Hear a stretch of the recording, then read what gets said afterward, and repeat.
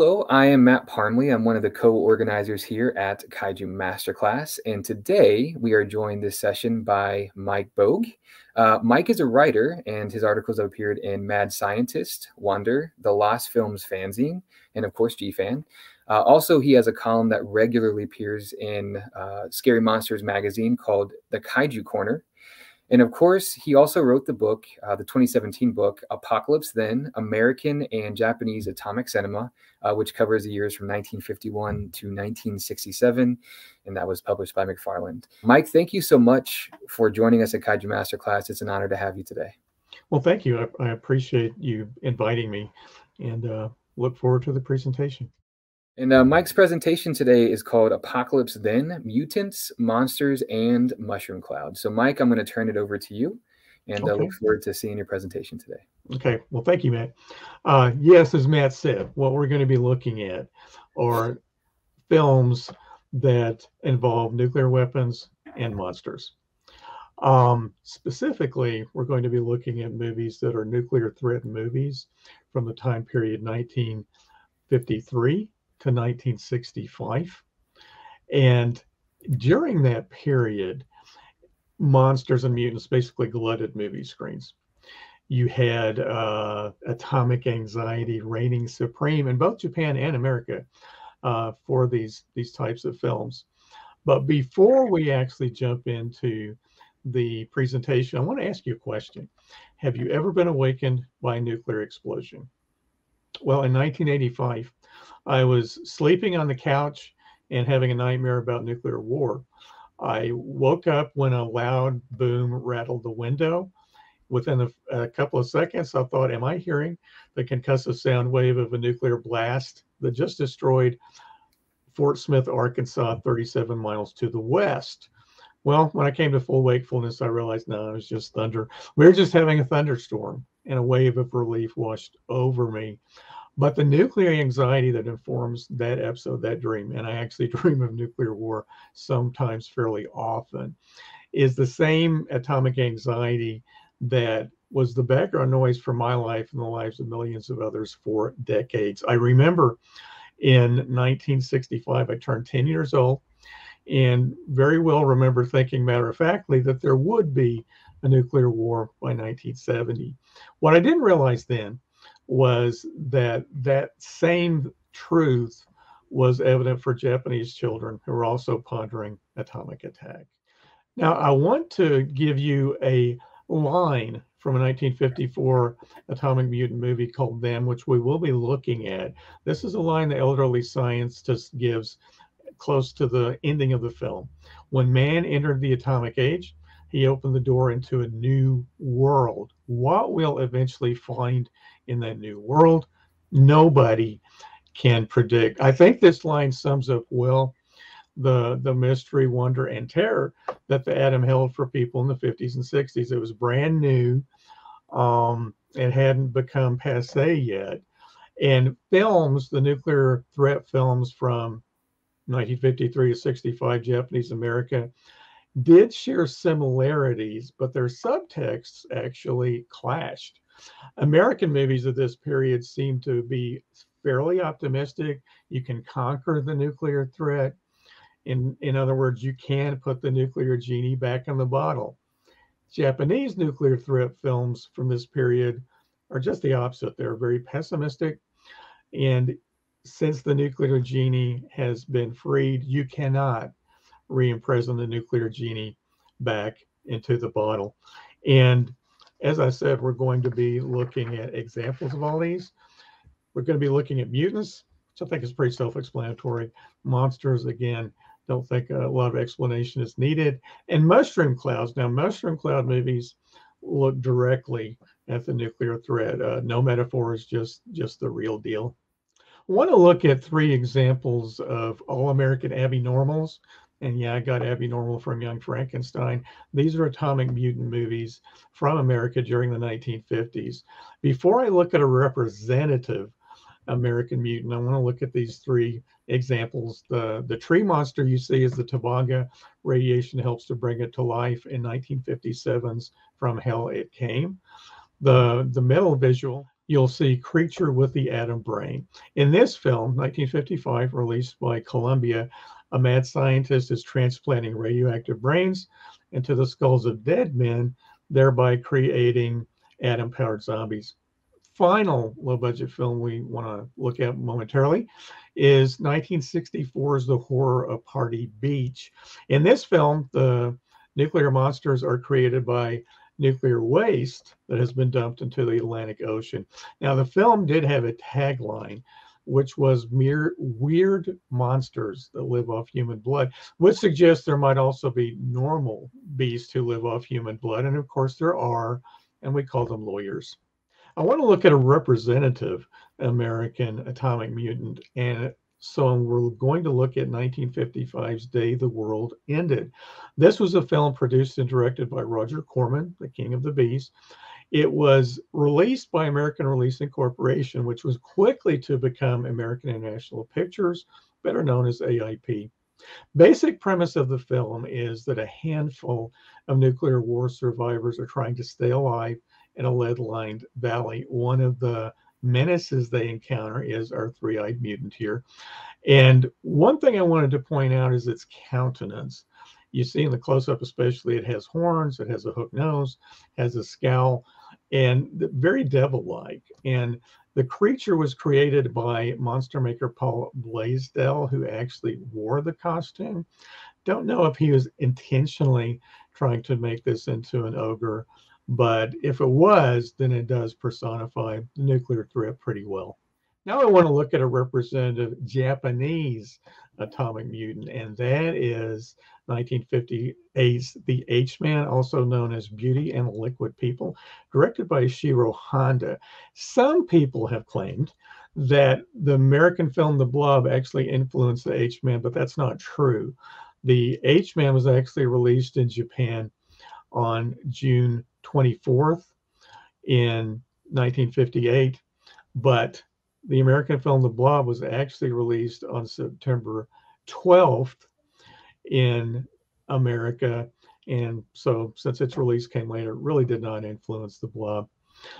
The premise basically is that fallout from H-bomb testing has turned fishermen into homicidal liquid-like slime creatures who can also, as you see in the visual, can appear as blue-green wraiths. They are quite formidable, difficult to kill. They are finally, however, defeated by flame. One thing I didn't mention is that Marty, our atomic mutant, was killed by uncontaminated rain. One thing I want to talk about, we're going to move from human-sized mutants to king-sized mutants, atomic giants, and we're going to look at an American one first. Probably the best example is 1957's The Amazing Colossal Man, released by AIP, produced and directed by Burt I. Gordon, who created a number of giant What's It films in the 50s, including 1958's Earth versus the Spider, and 1957's Beginning of the End. An Amazing Colossal Man, an Army colonel is exposed to a nuclear blast, which causes him to start growing at the amazing rate of 8 to 10 feet a day. However, as he grows larger, less oxygen is getting to his brain.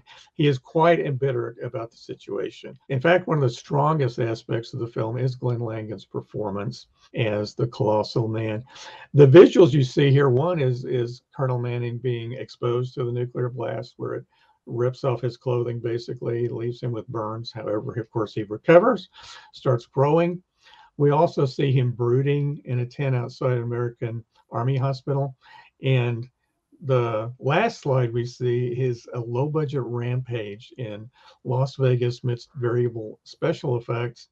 I want to look at three other atomic giant films, two American, one Japanese. 1958's War of the Colossal Beast is actually a sequel to The Amazing Colossal Man. In this film, the creature is definitively destroyed. It is, in fact, disintegrated by the end of the film. 1958's Attack of the 50-Foot Woman, released by Allied Artists. Good chance you have heard of it. Title creature, if you can call it a creature, is portrayed by Allison Hayes. I think one of the best posters, certainly one of the most iconic from the 1950s. Last thing we're looking at is a publicity still for 1966's War of the Gargantuas, which was actually a sequel, and some might say a semi-sequel or quasi-sequel to 1965's Frankenstein Conquers the World. So we're next going to look at the Japanese atomic giant in Frankenstein Conquers the World. Frankenstein Conquers the World, we have a Japanese atomic giant. And the premise is somewhat interesting. In World War II, the living heart of the Frankenstein monster is brought to Japan, specifically Hiroshima, which the atom bomb happens to drop at that time. So where did the Frankenstein creature actually come from? There are two basic theories. One is that a boy starving in the Hiroshima ruins eats the irradiated heart and becomes Frankenstein.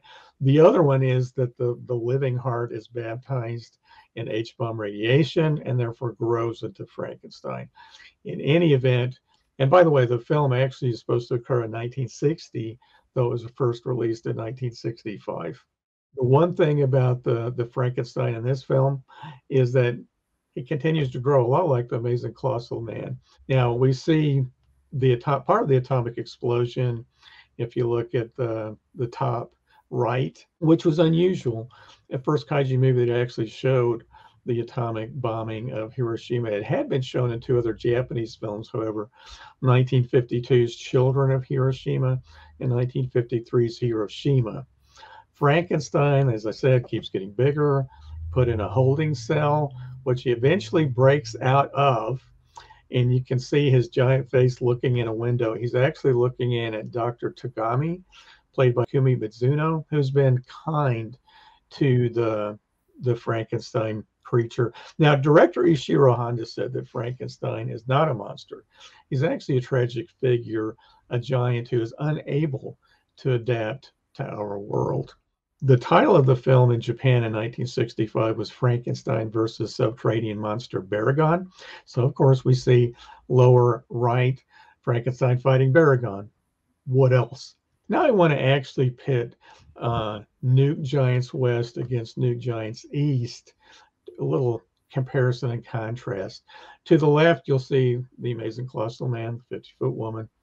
To the right, you'll see Frankenstein and Gala, who is actually one of the two gargantuas in the aforementioned War of the Gargantuas.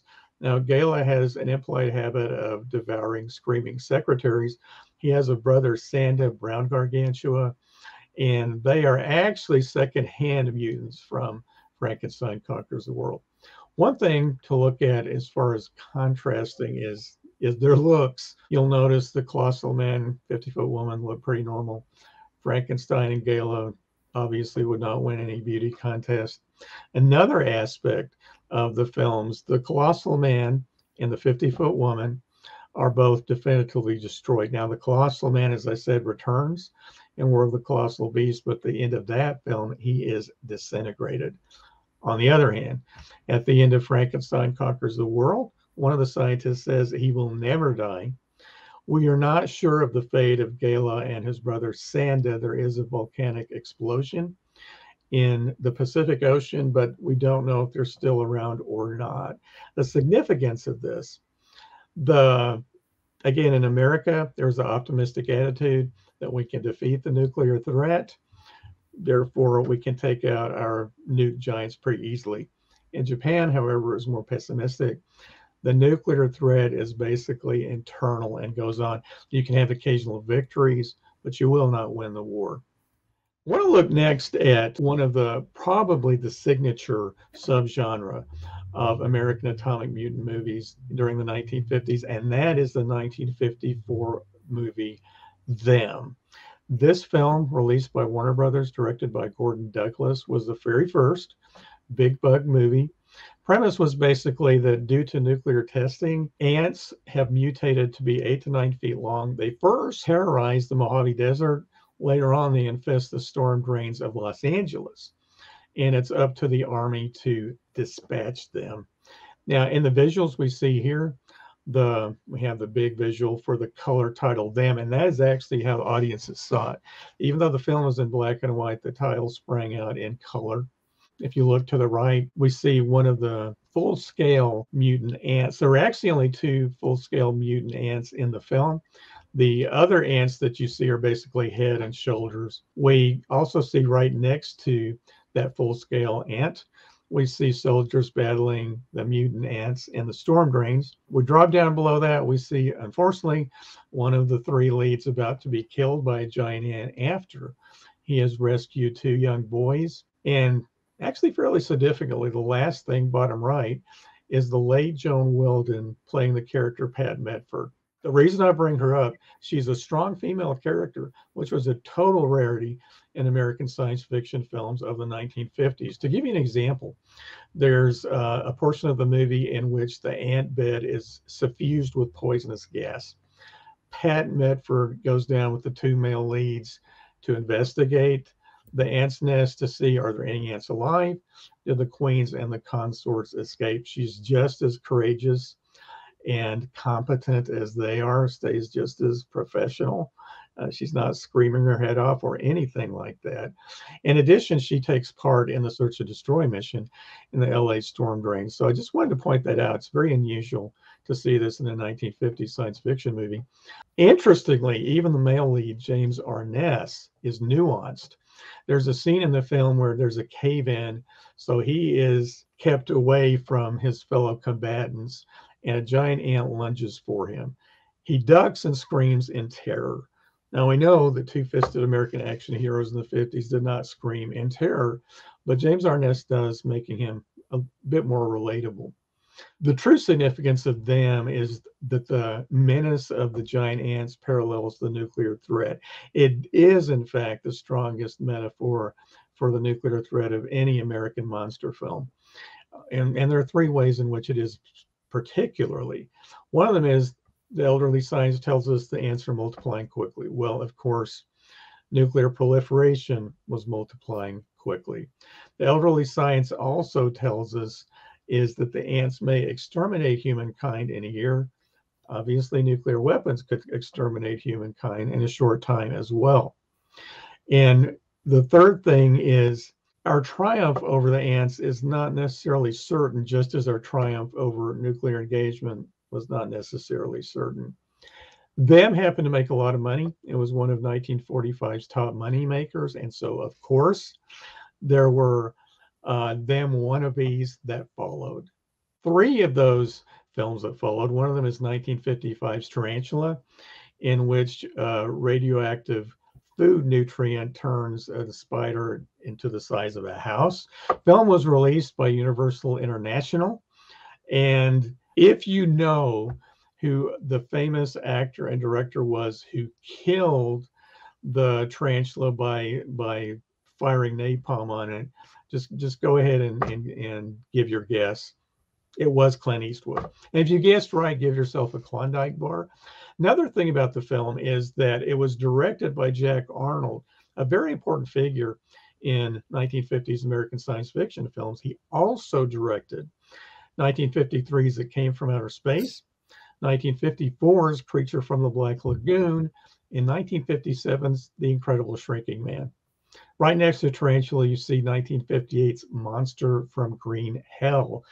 In this film, giant wasps, stop motion wasps, in fact, attack Africa. Now, interestingly, they have stunted wings, so they can't fly, but they can crawl around, which they do. Final film we're looking at, far right, is 1957's Beginning of the End, in which giant locusts attack Chicago. One interesting factoid about this film, the director and producer, Bert I. Gordon, who also did Amazing Colossal Man, had exported dozens of Texas locusts for the climax.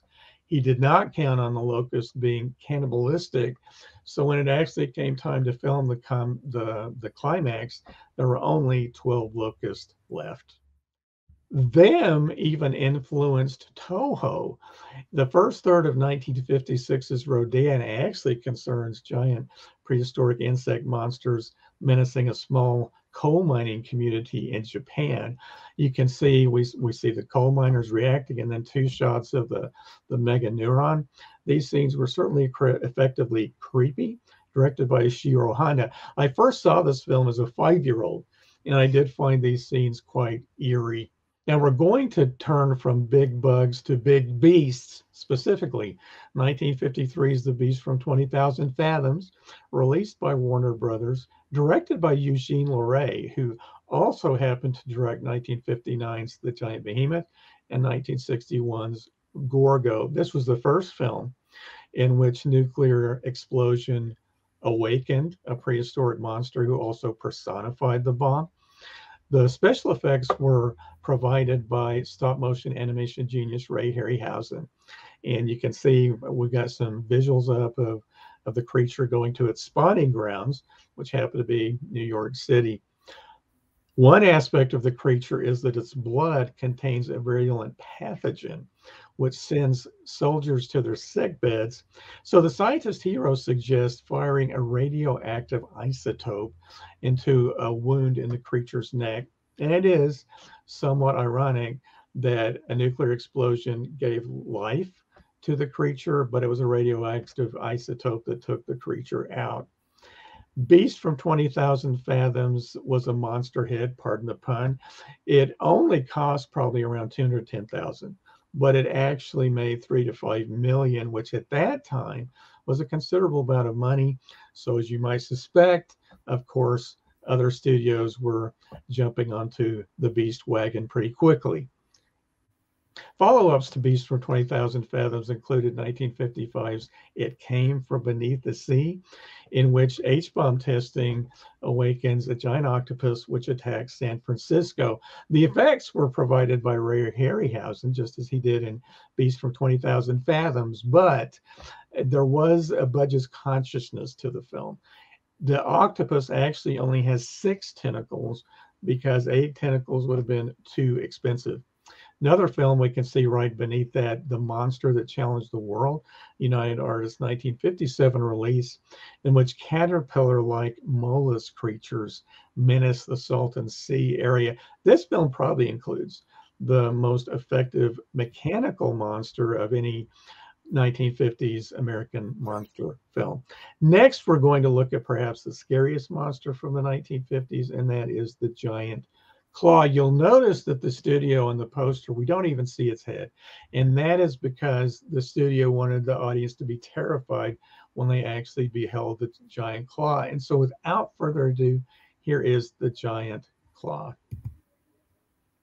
I know, homely as all get out. And all of you may have already known, so this may not have been a surprise. Truly an amazing film. I remember when I first saw it, it seemed pretty good for the first half hour until you see it.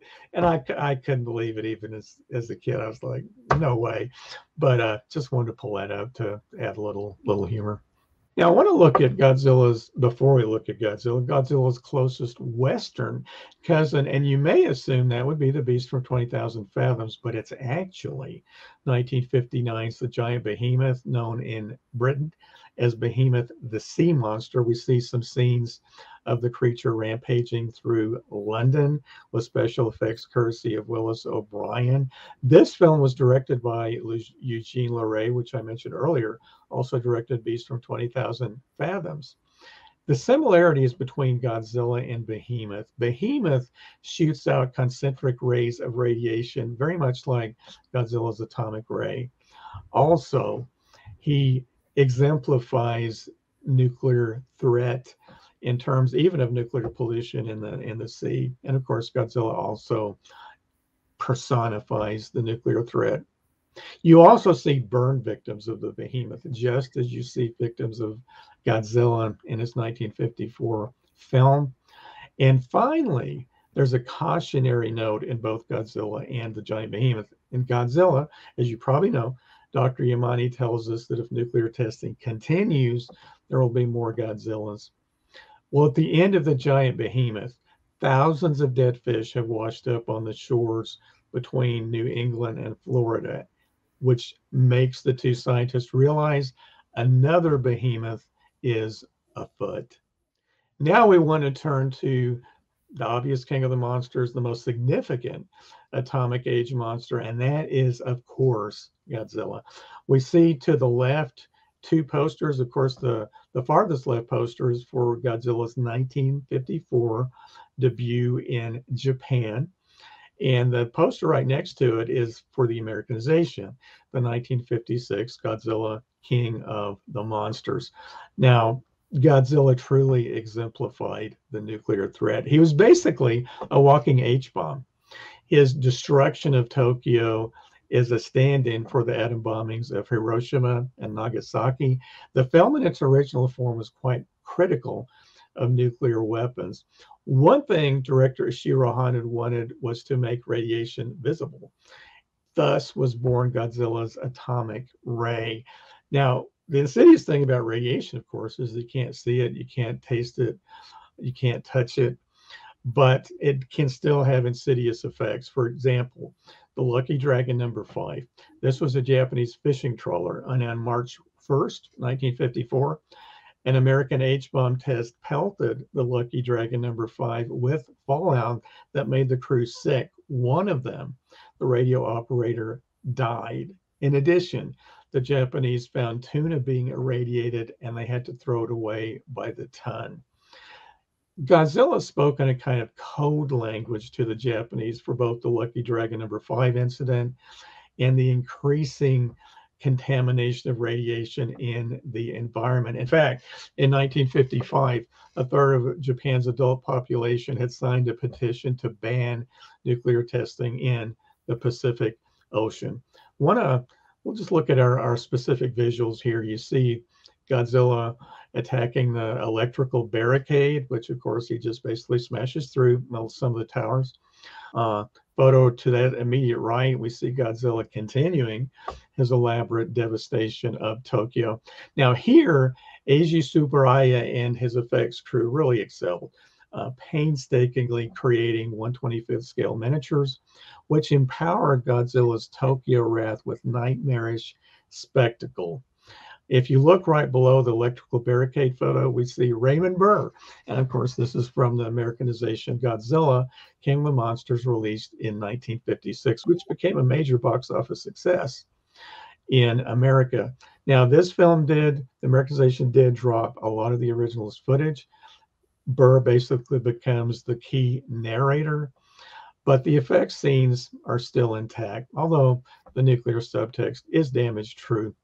You look to the right of that photo, we see a photo of some of the injured victims of Godzilla, shown in a somewhat documentary type fashion. Now, these scenes must have evoked chilling memories for Japanese audiences in 1954, just 9 years after the end of the war. As we know, Godzilla has continued even today. I mean, he's gone on for decades, but some argue, and I would agree, that the first Japanese film, Godzilla, cannot be duplicated. The Japanese Fantasy Film Journal, when it existed, for example, contended that it summed up Japan's post-war feelings in a way that no other film ever could. Now, Godzilla was a major moneymaker in Japan, sold 9.6 million tickets. And so, of course, we had Godzilla's rising sun, atomic cousins, come into being. If you look to the far left, Anguirus appeared in 1955's Godzilla Raids Again. Like Godzilla, he was also awakened by H-bomb testing. Now, Godzilla Raids Again has a second Godzilla because, of course, the first Godzilla was killed by the oxygen destroyer in his first film. Godzilla Raids Again tells us that the threat from Anguirus and the second Godzilla is greater than the threat of nuclear weapons. Godzilla Raids Again was released in Americanized form in America in 1959 as Gigantus the Fire Monster, which may be perhaps the worst Americanization of any Japanese monster movie. If you look right of Anguirus, you'll look at Rodan, the 1966 film, one of the more durable daikaiju. And similar to Godzilla, Rodan has been awakened by nuclear testing, which causes it to hatch from its ancient egg. And since there are actually two Rodans, we assume there were two ancient eggs from which it hatched. The film was really helped by Eiji Tsuburaya's special effects, especially the destruction effects. For example, the film was released in America in 1957, and a lot of American movie critics actually praised the special effects. If Godzilla was a walking H-bomb, then perhaps Rodan could be looked at as a winged ICBM. One interesting thing, if we think about a nuclear explosion, the nuclear fireball is stationary and the blast effects radiate out from it. Similarly, when Rodan is just standing still, gale force winds radiate from his flapping wings, so kind of like just like the blast effects from an atomic explosion. Rodan, of course, was to appear later, but this remains, I think, one of the best giant monster movies from Japan. If you look at our last photo in the top right, this is Space Monster Dogora from 1964, a Toho production, not as well known as Godzilla, Rodan, or even Anguirus. And as you can see, it basically looks like an airborne jellyfish created by atmospheric radiation. The creature is going after carbon in the form of diamonds, and coal and human beings may be the next entree. The special effects crew did hit a home run. The writhing tentacles and the fluid body motions are quite plausible. But what about Mothra? Did Mothra have anything to do with the nuclear threat? And we're talking about the 1961 film. Well, we do know in the film that the mythical country of Rolisica has conducted atomic testing on Infant Island. The ship survivors at the beginning of the film, in fact, are protected from radiation by juice that the natives give them. But did radiation have any effect on the island? For example, the giant molds the scientist discovers, or the vampire plant. Did radiation have anything to do with them? And what about Mothra's hatching from her egg? Was radiation a factor there? Now, we pretty much assume it's the kidnapping of the twin fairies and the natives' appeal is why Mothra hatches, but we're not sure if radiation had anything to do with it or not. Right beneath Mothra hatching, we see Mothra actually going through Tokyo, bulldozing her way through, very invulnerable. Again, just like the nuclear threat was invulnerable.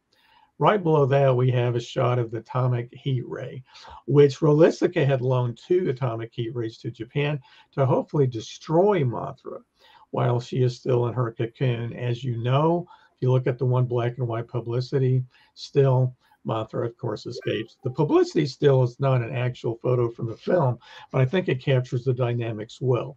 But the question, did the atomic heat ray, did the radiation from it actually help Mothra? Did it actually make Mothra stronger so that Mothra was able to come out of her cocoon? We're not really sure. But before we go on, I want to do some comparisons between Japanese giant monsters and American giant monsters. First, rationality. American giant monsters, their motives were fairly rational. It came from beneath the seas. Octopus wanted food.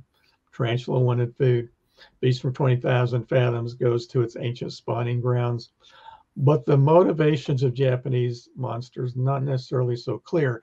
For example, Godzilla attacks Tokyo, but not for food. He seems to be doing it just to vent his wrath.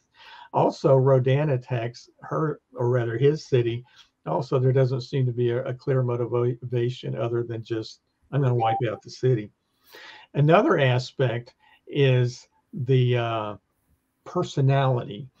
The Japanese monsters actually had names, and they're actually fairly invulnerable to military weaponry. American monsters, on the other hand, did not have names. They're just versions of the giant animals, and they were very easily killed. Tarantula was killed by napalm. Its giant octopus is killed by torpedo.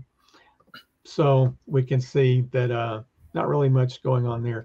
American monsters are much more vulnerable than Japanese monsters. The significance of this, it is, I think, that American monsters reflect the American attitude that America would come out on top as terms of the nuclear threat. For example, there was a SAC commander in the 1950s, General Curtis LeMay, and he longed to use what he called his Sunday punch against Russia. And what this would have meant is throwing the entire American nuclear arsenal at Russia all at one time. And he was sure that America would win. You know, there might be 20 to 30 million people killed, but America would come out on top. We look at Japanese monsters, however, again, they're invulnerable. can't kill them. They come back and over, and that is again referring to the genie metaphor. You can't put the nuclear genie back in the bottle. It's out, and it's going to stay out. Want to go from big bugs and big me's to mushroom cloud movies, and those are movies that deal directly with the nuclear threat. No metaphors allowed. First, I want to look at 3 American examples, just very briefly. Then I want to look at 3 major American mushroom cloud movies, followed by 2 major Japanese mushroom cloud movies. To the far left, you see the poster for 5, released in 1951 by Columbia Pictures. As the title suggests, the film is about 5 survivors of a nuclear blast who get band together. This film is noteworthy because it is actually the first film to show the aftermath of a nuclear war. Right next to it, you'll see the poster for Panic in Year Zero, which AIP released in 1962, directed by Ray Milland, who also starred in the film. The premise: a family goes for a fishing trip, nuclear war breaks out, and the family tries to stay alive in an increasingly savage environment. Final, the one to our far right, not to be overlooked, is the extremely low budget. This is not a test, released in 1962. Despite that virtually no production values, it is very effective, however. Simple premise: a law officer is told to hold a roadblock right before a nuclear war occurs. We want to look at now 2, or actually 3, major American mushroom cloud movies. I want us to look first at 1959's On the Beach, produced and directed by Stanley Kramer. You may have never heard of this film, but at the time of its release, it was a major event. In fact, it simultaneously premiered in 18 world capitals on December 18th, 1959. One of those capitals was, in fact, Moscow.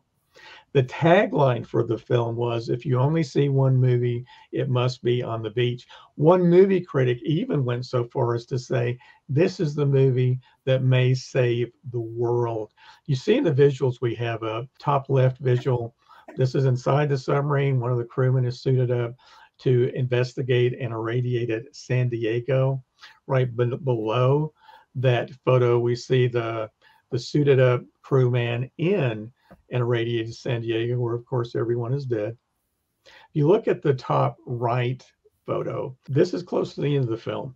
The Salvation Army is trying to give solace to people who are unfortunately about to experience fallout that is going to actually kill all of them. You'll notice right beneath that photo, it's actually the same geographical location, but there are no people around. This is after fallout has hit. In fact, I saw this movie when I was 6 years old, and I interpreted the absence of people to mean radiation disintegrated human beings. And I wasn't totally far off, as in the film, radiation does disintegrate civilization. The film's basic premise is that there's been a nuclear war and everyone has been killed except people in Australia and people in submarines. But as I already alluded to, winds are bringing nuclear fallout to Australia. And when the fallout hits, which is in 5 months from when the movie begins, everyone will be dead. The movie, one of the most powerful aspects is that the Australian government provides the populace with suicide pills so they can be spared the lingering, painful death of radiation sickness. Again, this was a major film. In fact, it was said to have influenced Toho's 1961 The Last War, which we'll be looking at in just a few minutes. I want to turn now to a very different movie than On the Beach, 1964's Dr. Strangelove, or How I Learned to Stop Worrying and Love the Bomb. This film was a satire, directed and co-written by Stanley Kubrick, sprinkled with both laughs and chills. One of my, in fact, probably my favorite scene is we have the Soviet ambassador and an American general arguing, and the American president tells them, "Gentlemen, you can't fight in here. This is the war room." The film has one of the, if you'll look right to the lower right, one of the most iconic scenes from any American movie, I think. We see Slim Pickens atop an H bomb that is descending into Russia, and you see he's riding it as though it's a rodeo bull. Very powerful scene. I read that this is physically impossible, by the way. The winds would have just knocked him off, but it makes for a great visual, very memorable and arresting visual. Finally, American Mushroom Cloud movies, we're going to look at 1964's Failsafe, a very intense film directed by Sidney Lumet. This film is basically Dr. Strangelove without the laughs. By accident, a bomber has flown into Russia with the intent to drop an H-bomb on Moscow. And despite entreaties to return to America, the bomber pilot ignores all such entreaties, as he has been ordered to, actually. The film also includes one of the most horrifying endings I've ever seen. And when I say that, I don't mean gore, I don't mean physical carnage. There's actually none of that in the film's ending, but it does posit in a lose-lose scenario that is unthinkable. You see a shot of the pilot who, like I said, because of orders, they're accidental orders, but he's not going to return to America even when his wife begs him to do so. To the right beneath that one, we see Larry Hagman, who's the Russian translator. Next to him to the right is Henry Fonda as the American president on the phone with their Soviet premier, trying to come to a solution. And here's the basic conundrum. Russia wants, since Moscow is going to be accidentally bombed, Russia wants America to bomb New York City. I want to turn from American mushroom cloud movies to Japanese mushroom cloud movies. There are two of them from this time period, 1953 to 1965. We're going to look at both very similar titles, The Final War and The Last War. Very similar themes, but there are some distinct differences they have. Now here you see to the far left the poster for The Final War. Also went under the title World War III Breaks Out, World War III 41 Hours of Terror, a Toei film released in Japan in 1960. Premise is basically that international tensions are moving the world towards a nuclear war. Film follows the hero, a news reporter, and his girlfriend, a nurse, and also follows three families, a high-income family, middle-income family, low-income family, as these events occur. Interestingly, the low-income family shows the most dignity when the end finally arrives. The film, once panic sets in and it's clear there's going to be a nuclear war, the film paints a pretty bleak picture of humankind. In the film, we see thousands fleeing Tokyo. Some resort to looting, some resort to kidnapping, some resort apparently to rape. We have, in fact, the high-income family, the father of that family, speeding to get out of Tokyo, hits a pedestrian and just continues on his way. The doctors who work at the nurse heroine's hospital flee the hospital just to escape. She actually stays in the hospital with a sick child whose parents have actually fled Tokyo to save their own skins without actually getting their own child before they left. Like I said, the movie doesn't really paint a very noble picture of humankind in the end. Now, in the film, thousands of Tokyoites have taken refuge in the woodlands surrounding Tokyo, but they are not spared.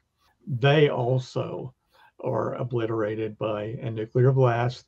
One of the most powerful scenes in the film is the camera panning over a charred landscape with scattered tree stumps and dozens of burned corpses. Here we see, if you look to the left, this is actually an American language poster intended for the American theatrical distribution of the film. Right next to that, you see two other slides from the film, two other visuals from the film. One of them is the Daya building being hit by atomic explosion, and the other one is the atomic ruins of Tokyo.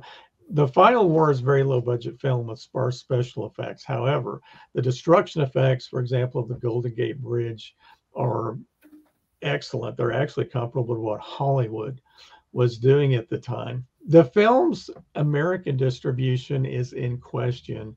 Some believe it did receive theatrical distribution. Some say it did not. Evidence that indicates it might have. There was a license to exhibit that was issued by New York State on December 3rd, 1962. There are the poster materials, and again, you see a poster to your left.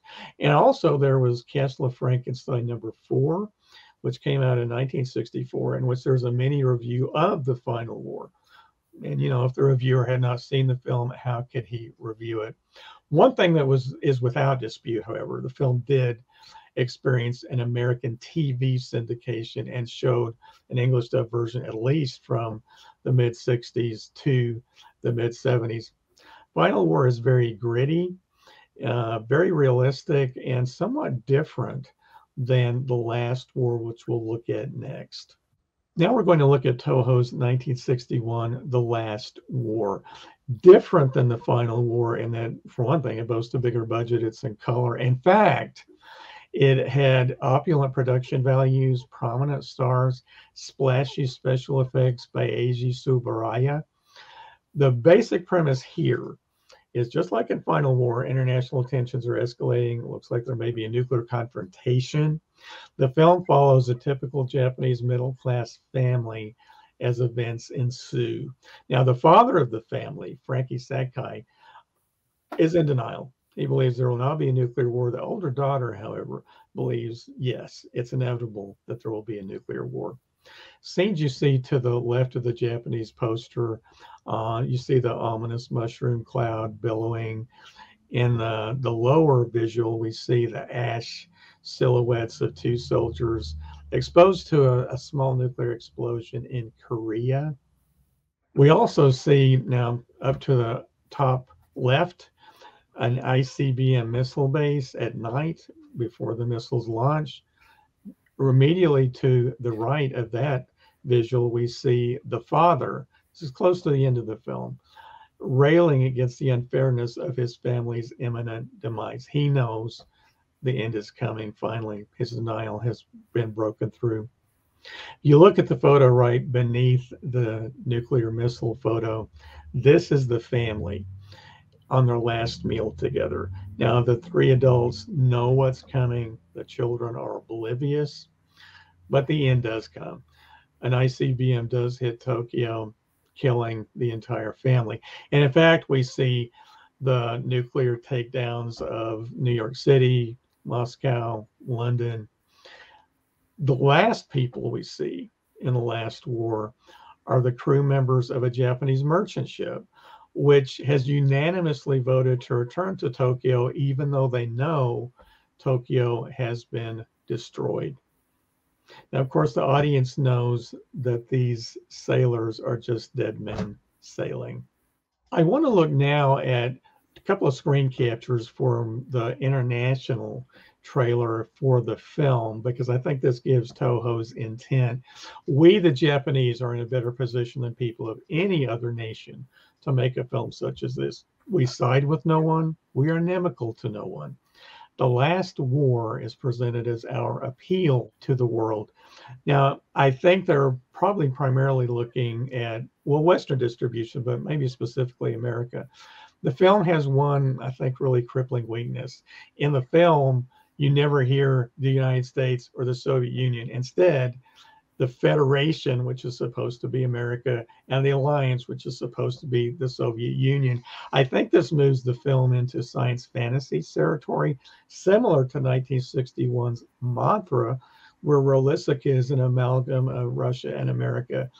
I think it would have been stronger if the last war had just actually used the United States and the USSR. But again, I suspect maybe they didn't, because they did want it to receive a theatrical distribution in America and didn't want to make anyone unhappy. Second screen capture, it is our sincere hope that by producing and exhibiting this film, we can serve the cause of peace.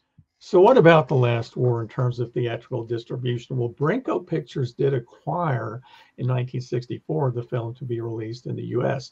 You may know that Brinco also released The Human Vapor and Gorath on a double feature in 1964. Brinko took the film, they redubbed it, and they actually cut a tremendous amount of film footage. They cut it from 110 to 79 minutes. Brinko went out of business. Heritage Enterprises acquired the film rights, and they distributed it to television, where it played from the 60s through the 80s. In fact, I first saw it in late 1979. Video Gems in 1985 released a video version. I have a picture of it here. I actually happen to own a copy, which is at this point a collector's item. It is interesting to see what the Americanization, what changes it makes. For example, in the middle and end of the film, it uses the Walt Disney song, "It's a Small World After All." And also at the end of the film, we have the statement from John F. Kennedy, "Mankind must end war, or war will end mankind." Now, reportedly, The Last War, a subtitle version, actually did play in Honolulu, Hawaii at the Nippon Theater on December 29th, 1961. It resumed showings on January 3rd, 1962. That would be very interesting, and I'm assuming it happened. It sounds as though it probably did, but unfortunately, film did not get any kind of theatrical release in stateside in the mainland of the United States. Now I want to indulge in some shameless plug time. If you have found the subject matter of this presentation interesting, I have written a book called Apocalypse Then, American and Japanese Atomic Cinema, 1951 to 1967, which Matt told you about at the beginning of the presentation. It is a continuation of the themes you see here. Basically well reviewed, and in fact did receive a recommendation from NPR. If it's too expensive, you might just want to check it out from a library. Well, I hope you have found this presentation worthwhile, and want to wish you best of luck in the future. I want to turn it over to Matt. Thanks, Mike. I really enjoyed your presentation. Thank you so much for coming to Kaiju Masterclass for this session and presenting. If anyone wanted to reach out to you, or do you have any tags on social media, any specific email addresses you wanted to share? Actually, no. Sorry. No, on Facebook, I do, however, have a page. I'm one of the only Mike Bogues. And I do have a page for Apocalypse Then on Facebook, and it's pretty easy to locate. Awesome. Well, that concludes this session of Kaiju Masterclass. Please stay tuned to the YouTube channel, as we will have additional programming coming shortly. Thank you.